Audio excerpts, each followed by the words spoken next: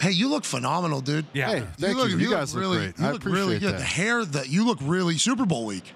Thank Super you. Bowl week. I appreciate it. So what happened with the gym? You're here for CBS, obviously, because you're covering it. I saw there was a big gym fiasco, controversy. What happened with the gym? Yes. So I went to work out in the gym. I got in a little later on Monday. I wanted to go work out. Of course. I mean, I'm not going to look at it was 6:30. I was going to go work out at 6:30. I didn't check the hours. I mean, why would you check the hours at 6:30 p.m.? Started my workout. Real nice lather going. A good sweat. Oh, we're in it. Feeling good. We're in it. Just a nice little tap on the shoulder. Excuse me, we're closed. I said, what are you talking about? It's 7 o'clock. She's like, you got to get out. We're closed.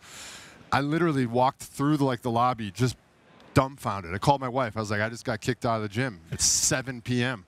Fast forward, yesterday, I'm back in the gym working out. Do my all before 7 p.m. Smart. I leave the gym at 6, and as I'm walking out, they're like, hey, Mr. Watt, we just want to really, really apologize for the inconvenience. We're going to leave the gym open till 9 the rest of the week. Whoa!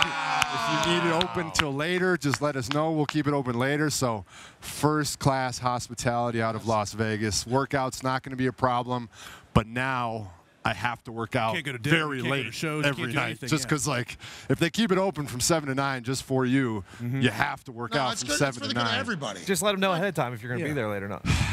This is, once again, J.J. Watt making other people's lives better. Yeah. Think about the number of people that went down there 7:02. That's like back in the day when they didn't sell Egg McMuffins past 10:30, and you were in the drive. That's what you did here. I got You're people, a hero, but we know how it goes. I got people yelling at me. Now somebody can't be home to eat dinner with their kids because they have to stay at the gym from 7 to 9. Okay. 5 to 10 people probably have to sit there and wait. There's 1,000 blackjack dealers on the floor. How come nobody, there's people work. That's how, you have, Tell them just to give you a key, actually. Tell them you'll sign a waiver. It is a key. That's what I'm wondering. It's you go in with a key.